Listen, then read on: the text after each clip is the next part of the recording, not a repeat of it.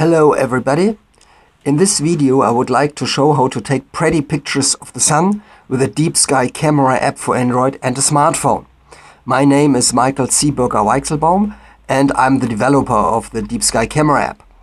So you can see here the sun is totally overexposed. The smartphone is attached to a telescope. It's a 6 centimeter refractor from Takahashi. And of course I'm using a solar filter of the sun for the sun, as you can see here. And I'm using the 6.7 millimeter eyepiece from Explore Scientific. So this one runs pretty well, but the picture of the sun is not really nice. We want to take a pretty picture like this or this, and I show you how to do it. First of all, before you take any pictures, we must adjust the exposure time of the preview. You can do that with a slider by moving it up or down. So I can try it here, as you can see. That's much more better, but the sun is also overexposed. With app update 131, I've introduced a new function.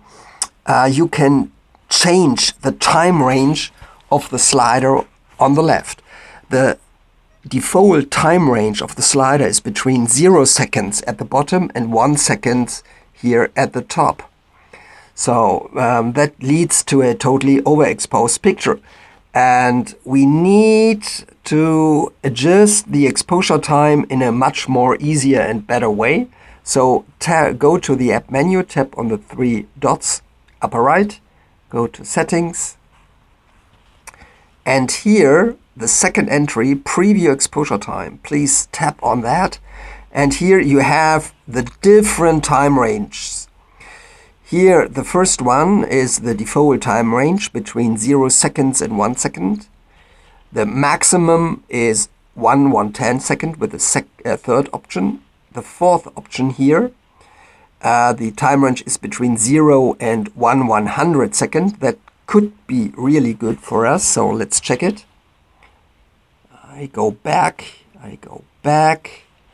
and as you can see, sun looks really nice.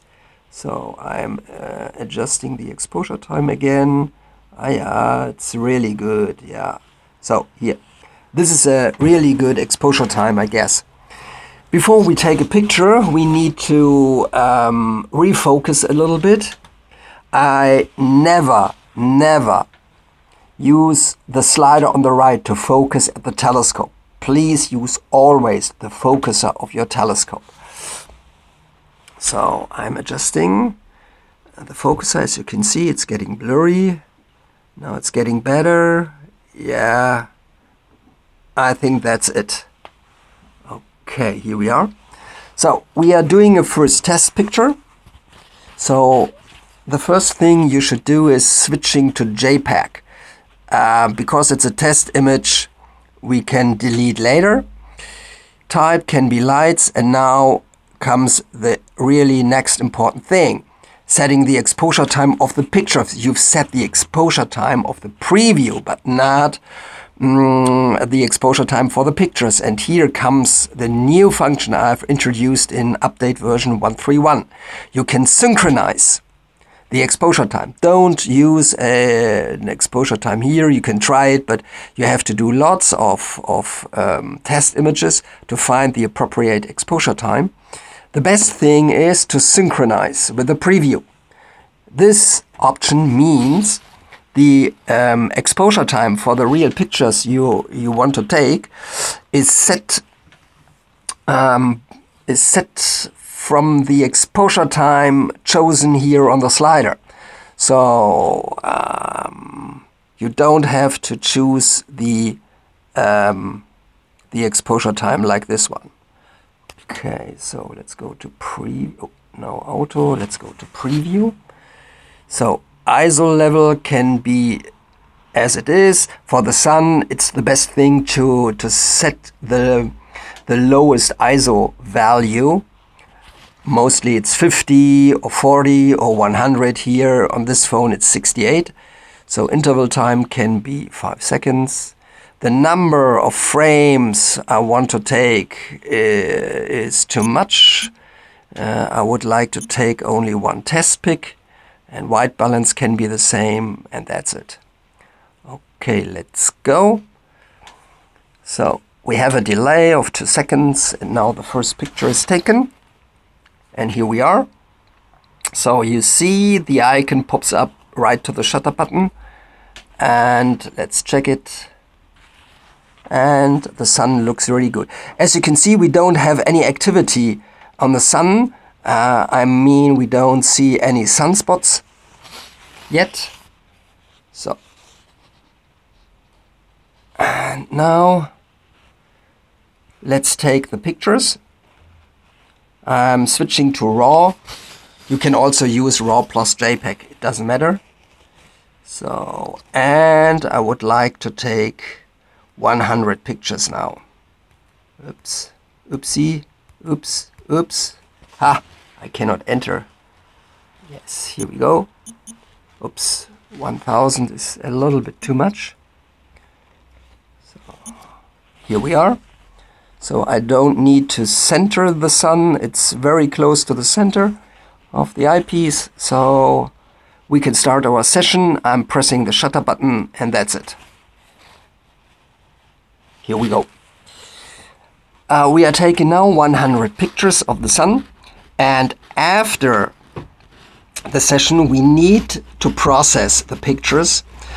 This must be done with separate computer software like pip and AutoStackart and Registax and Photoshop or other image processing software. I will show that in another video. In this one I will show you only how to take the pictures. The Pro version of the app will do it later in the app, but currently you can only take the pictures.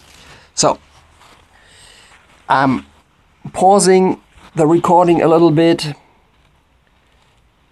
and I'll be back in a couple of seconds.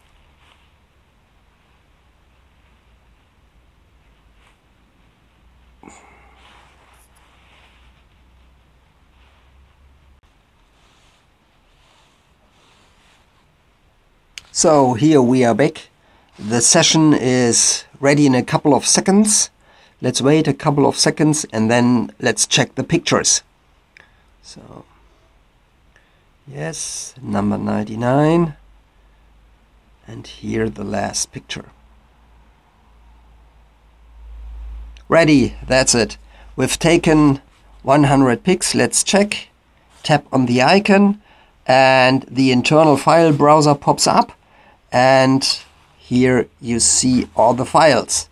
Okay, it's good. We have all the files, and that's it. I go back to main screen, and now you can take a second session with 200 pics or whatever. So that's what I want to show to you in the next video, how to process the pictures with the appropriate software. And that's it. See you in our Facebook group or on Instagram or on the YouTube channel. Bye bye.